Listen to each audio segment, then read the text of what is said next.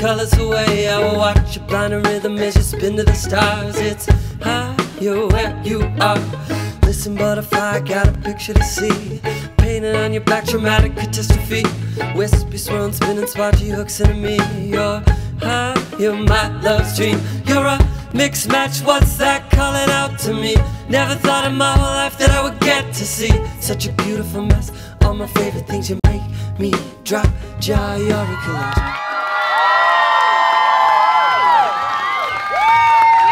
It's a deep theological exploration of Christianity in America, and it takes, I'm kidding, this is a really silly romp about a mega church. We cast James Bond as a mega church pastor, and Greg Kinnear is an ex-deadhead who's a born-again believer who sees his pastor do something that he's not supposed to see. It's a ridiculous cast, and I don't know, it's a crazy story, it's a crazy script, and it was dealing with a subject that doesn't get dealt with that often, and I mean, once Pierce and Greg jumped in, everyone started jumping in. It's kind of an interesting time right now where the industry is really changing. There's like giant tentpole movies, and there's very, very tiny movies with like less than $1 million budget. So the movies that are, you know, a little bit more than that are really hard to come by, and actors are really hungry for interesting roles. If the script is good, people show up, even for little money. That's a fact. First person we cast was Pierce Brosnan, and it was just such a silly idea that I really love that. And Pierce is great because he's got this charm. Megachurch pastors are rock stars, you know, and they're sexy. It's an irreverent comedy that kind of celebrates quirky characters and makes fun of them at the same time. Well, I grew up in Texas, and these kind of quirky characters that make up the film are the type of characters that I encountered growing up in Austin. I really want the viewer to laugh and have fun. It's nothing too serious at all. Very lighthearted. The weather was incredibly challenging the entire time. We had thunderstorms passing through, and a lot of the film is shot outside.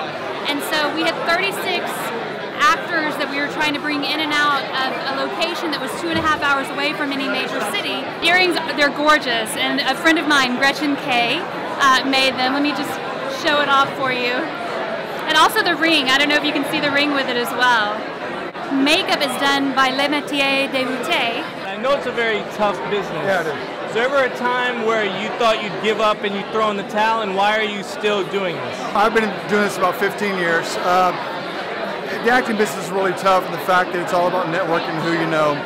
I've had some good opportunities happen for me. I was on Friday Night Lights about 4.5 years ago, and it really opened some doors for me. I had a recurring role in that show, and it just kind of gave me some inspiration to keep on going, and from that point, things have really, really progressed forward for me. I've been working for about 10 years, and I just do it because it was what makes me happy to do, you know. I just get up in the morning, and I do it every day, and no matter what the project is, short, long, small, you know, whatever, you know, one thing can lead to another. You can meet somebody and then go onto a bigger project, and it's just what makes me happy to do.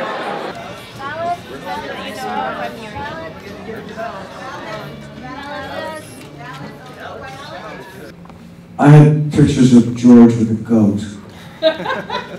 No, I've known George for a while. He called me one day and he said he had written this part, and I sort of was, I think you said, oh, that was the archetype for it or something, you said? Yes. You know, and so, you know, I was on my way to do a film in Philippines, and George said, can you come in? And flew me, it was just a testament to George out of his own pocket, to do the table read in Los Angeles with that cast. What is it about George as a director that, you know, what makes him stand out for you as an actor than other directors you've worked with?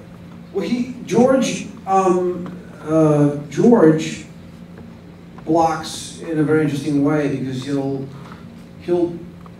line up the shot and then he'll see what the actors do, and then he'll like nudge from there, as opposed to coming in and saying, okay, you're going to do this, this, and this, and he's sort of pre-block in his head. So it's sort of an organic, really organic, or such a cliche fucking word, organic.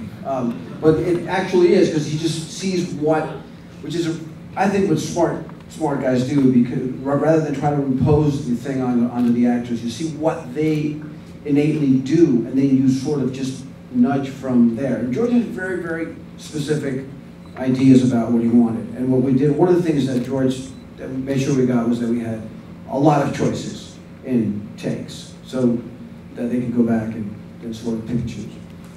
I thought it was a really nicely balanced sort of portrayal of the characters, because you have a good guy that's not a great guy, and a main villain, a main antagonist who's not actually particularly evil. So there's a lot of like rich exploration texturally of those different characters. I don't even know where to begin to start. Praise Jesus! Salvation Boulevard! I was absolutely transfixed.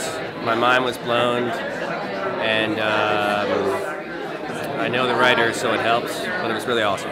I loved it, and I think Yul Vazquez is amazing. He's like my favorite actor, so it was great. I really like that too. It was nice to see comedy, laugh out loud. We're teaming up with DJ Silver Medallion tonight, myself and Morgan Paris. Very, very thankful to Gen Art for the opportunity to be here.